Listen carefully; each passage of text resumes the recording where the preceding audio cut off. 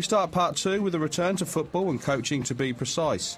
Last week, English FA coach educator Tony Ricketts was on the Rock administering yet another Level 2 coaching course.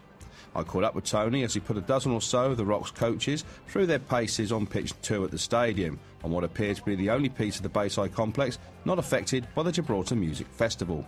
I've come to the Rock, obviously. I've become familiar and friendly with Davy Wilson, who works for the national team on a Level 2 down in Plymouth. And the FA were looking for somebody to come over and do a course for them. So Davy Wilson put my name forward, and here I am, and on day 6 of a FA Level 2. Yeah.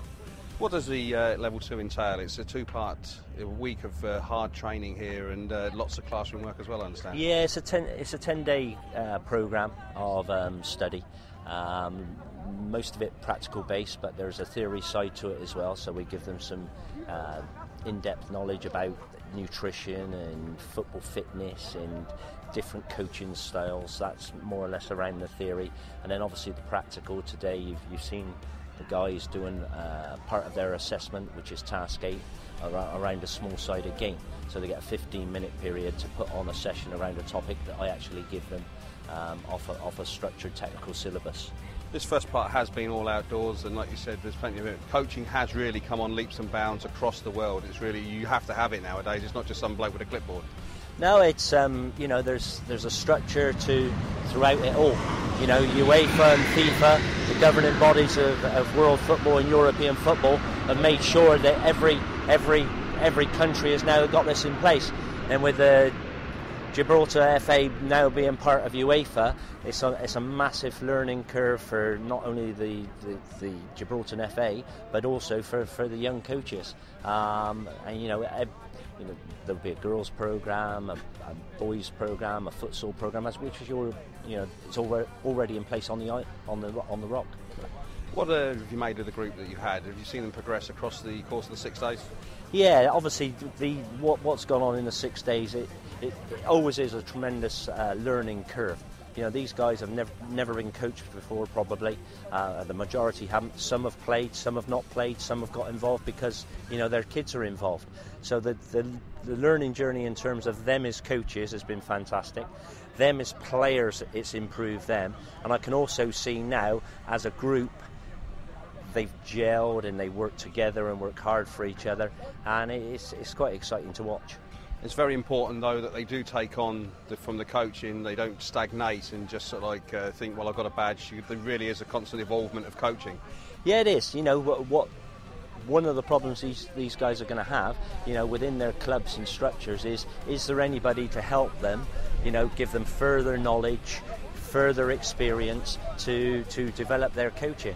Because sooner or later these guys are going to have to go UEFA B as part of the governing bodies.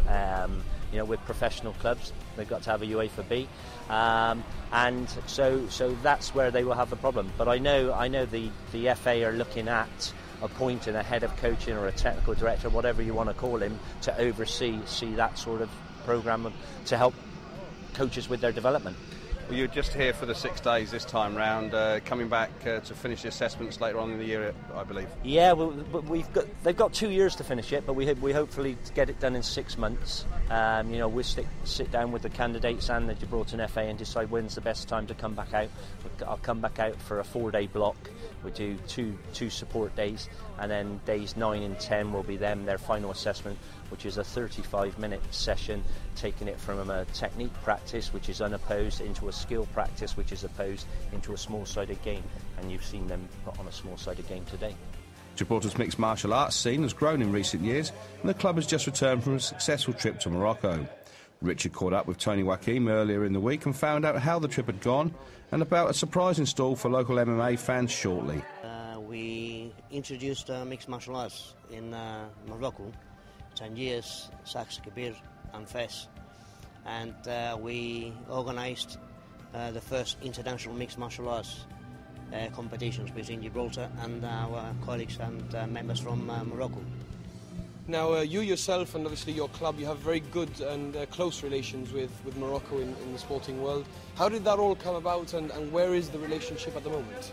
The relationship is 100%. We've been going for the last 7 years promoting Jiu-Jitsu. We started obviously introducing Jiu-Jitsu on North Africa, and we've made a very good job about it. We've got about 6 different clubs from other regions of Tangiers and that, and we've got a lot of interest from further field from Tetuan. Now, obviously, this is a big milestone, not only for Gibraltarian MMA, but as you've just mentioned, for Moroccan MMA as well in the north of Africa. A massive squad that you took over this time. I think it was one of the biggest squads that has ever travelled abroad for martial arts from Gibraltar. Well, from MMA, yes. In Jiu-Jitsu, we've travelled around Europe, and we've taken big teams from kids and adults. This was the actual first time as well. We took about 9 fighters, including for the first time ever 1 female fighter. Now, obviously, the sport is growing. The fact that ladies are also getting involved in the sport is very positive for MMA in Gibraltar.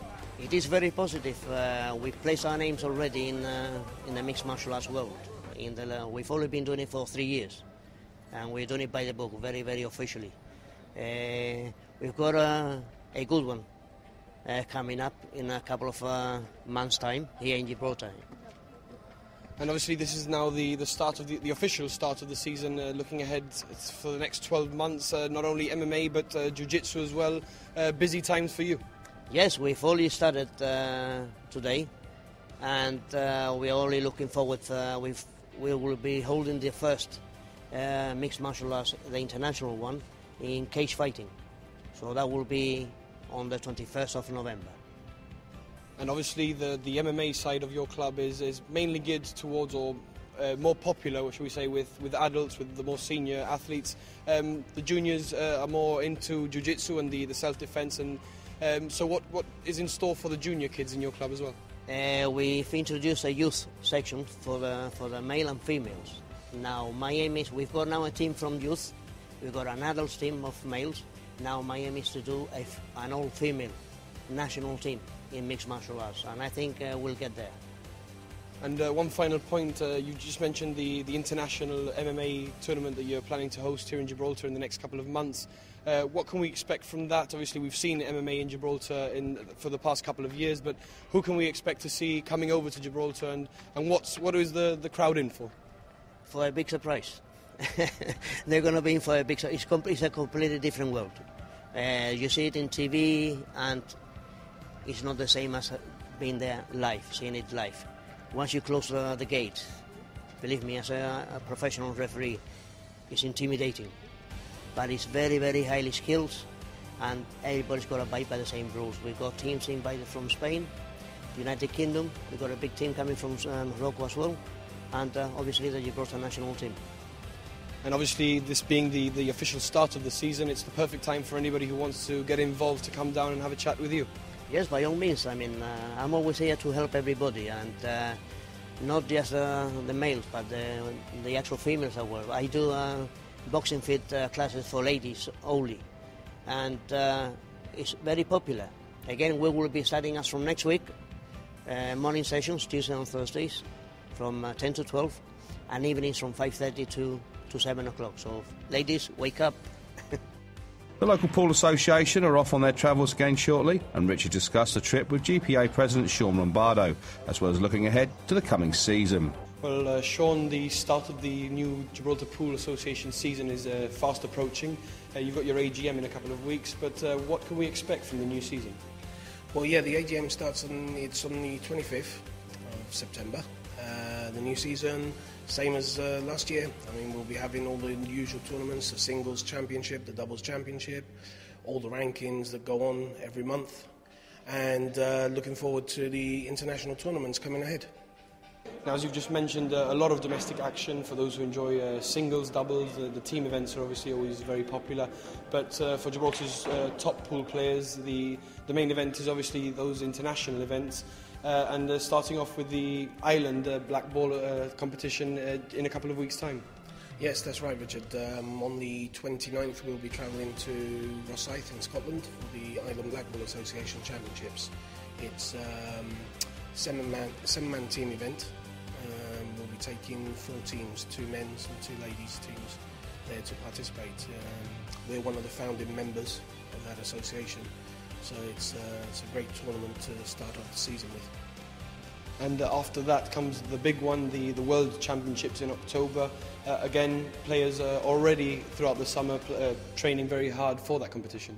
That's correct, yes. The World Championships, that's on the 25th of October through to the 1st of November. That's been held in Perth in Scotland again. And yeah, it's the big one that everybody looks forward to. It's held every 2 years. So we've all been building up for this championships. Now, before we look further ahead into the season, if I can just ask you these two major competitions for Gibraltar Pool Association. In terms of game formats, obviously it's a team format, the same as one of the leagues here in Gibraltar, the team league, obviously. In terms of the actual format of the individual games, how does it compare Gibraltar's domestic scene to the international games that you will be playing? Well, it varies quite a lot. I mean, on the domestic scene, we play a minimum of 6 players per team. You play 6 singles and 3 doubles, so it's a best of 9. All matches are played because then you've got a frame difference to take into account at the end of the season if there's any ties in the points. On the international scene, say for example on the World Championships, you're playing a minimum of 5 players per team, and you play round robin, so you've got a best of 25 frames. So it's a more intense, single frames, and but it's a hell of a lot more competitive. And moving back to the domestic scene, obviously we've seen your lovely new premises a couple of times before now. Has this in any way attracted new players to the sport?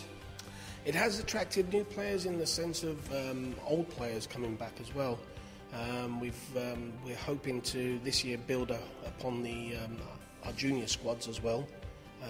We had a lot of players before the summer holidays. Unfortunately, as you know, kids, summer comes along and all they want is beach. But yeah, we have attracted a lot of new players, and we're hoping to attract a lot more. And you just mentioned the juniors, if we can just touch upon them as well briefly. There tends to be a group of 10, 20 sort of consistent players who come week in, week out. Are there any newcomers to the junior scene, or is that something that you're trying to develop into the future, the youth scene of Gibraltar Pool? We've had a couple, but yes, we are trying to develop it more, and we hope to target schools and things like that in the next up and coming months. To try and get more players in, more under 18s, under 23 players coming into the scene. And one final point, there's still a couple of weeks before the start of the new domestic season. Is it still people still in time to sign up teams or individually for the season? Yes, by all means. I mean, they can. The membership is individual member, and then you can register for a club or a bar with the teams. All they have to do is pop down to the 3 Owls, see Val, and she'll get the players registered, the teams registered. They're still in time.